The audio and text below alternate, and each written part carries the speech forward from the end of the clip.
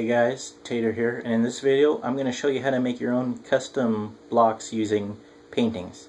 Now these won't be full blocks, but they'll be kind of like how a wall panel would be, or one side of the block. So pretty much to do that, what you want to do is make a large scale version of what you're doing.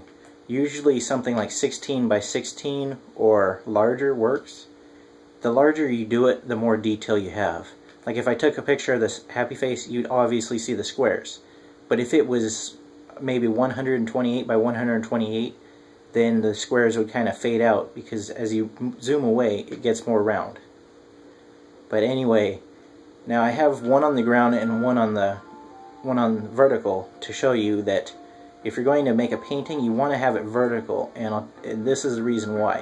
When you try to line up the painting or the camera, you can see the white box. At the bottom it hugs it, but at the top it's too wide. You can't look completely down, but you can look perfectly straight. Now to line up the camera angle right, what you want to do is get it kind of close to where there's a little tiny space between what you want and the line, and you want to look up and down to line it up parallel. Once that's done, you're going to do the same thing but left and right to take care of the top and bottom, and you can also zoom in to kind of crop away.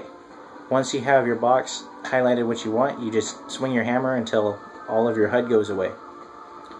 Now when your HUD goes away, it's immediately saved on a photo, and you can actually place that down with a painting.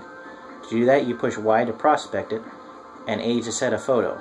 And you can see down at the bottom here, I already have some set for my world. And my new painting loaded up here with all my extra ones. So if I load it up, I've got the smiley face as a block. And I can put as many of those as I want. Now if I were to do it with the one on the ground, I would have clay up in the top corners of it, because it captures everything within the white box. And now to get rid of one of those photos, if let's say you accidentally took 40 pictures because you had no idea what the camera was for. I see that a lot of times in my pixel art world. What you do is go to Photos, you find the one that you took that you don't want, and you push Y to delete.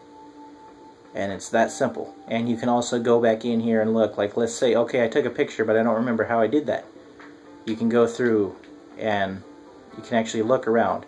And let's say, okay, I want to look at this. You push A to view, and it zooms in, and you can see all the blocks that you placed, so you can kind of recreate your own.